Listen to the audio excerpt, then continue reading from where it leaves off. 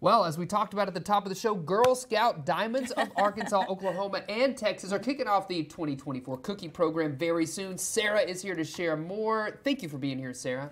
Thank you. Thank you for cookies. Those cookies. Absolutely.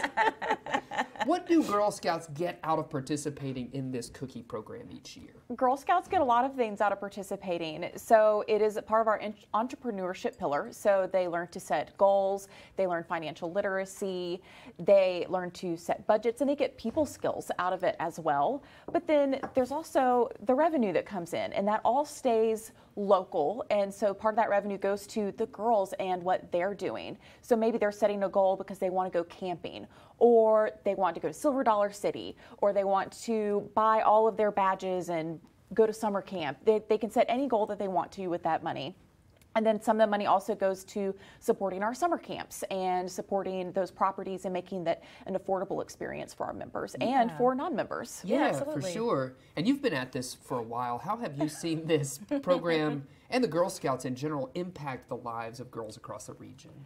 I've seen girls grow in what our vision is encourage confidence and character. So by getting out and speaking to people in a safe space, they learn to interact, and also I've seen leadership growth. So it is a leadership program first and foremost. So I grew up in the program, which I think set me on a trajectory to being a leader. I am the program director now for Girl Scout Diamonds, but I see that in my girls as well. They move up through the program. They start as a middle schooler, learning how to work with younger girls and to plan things and to take leadership, all the way through becoming a counselor or leading a troop or leading a student organization. It doesn't have to be leadership within Girl Scouts. They take those skills that they learn in Girl Scouts and they're easily transferable to other aspects of their life.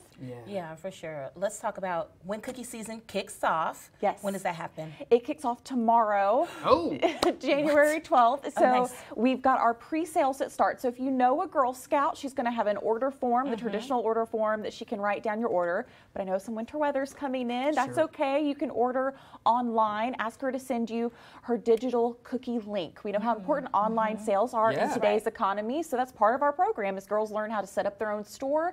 And to do that, they have digital cookie. And when you do that, you can select either have a girl delivery to you or to have it shipped. And then the last way that you can purchase Girl Scout cookies is through cookie booths. And February 23rd is when our booths kick off.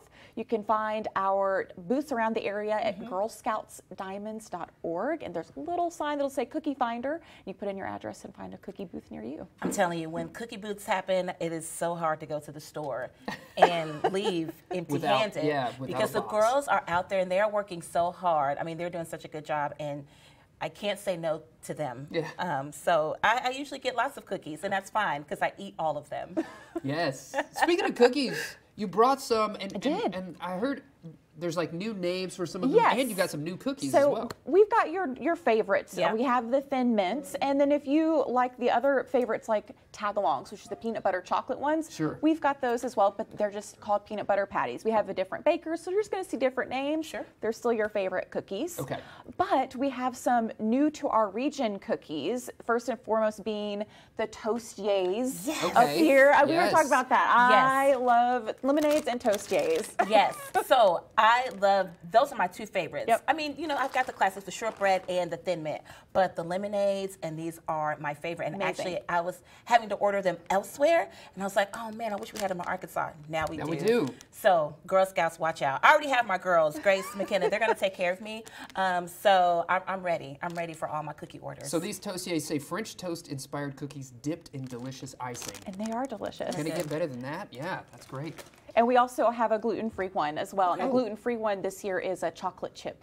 Oh, nice. Yes. Okay. Do you have a favorite? I do. It's these. Yeah. I am so excited that I was also going to another council to buy these too because I love them. They're delicious. Y'all get yourself some lemonades. Yes. I like how you set them closest to you as well. Yeah, just slide those on over the table. Take these with me. So tomorrow is the day, Sarah. Tomorrow's the day. That's yes, great. Yes. Yes. Thank you so much for joining us. Thanks for having me. See you. For sure. Stay with us.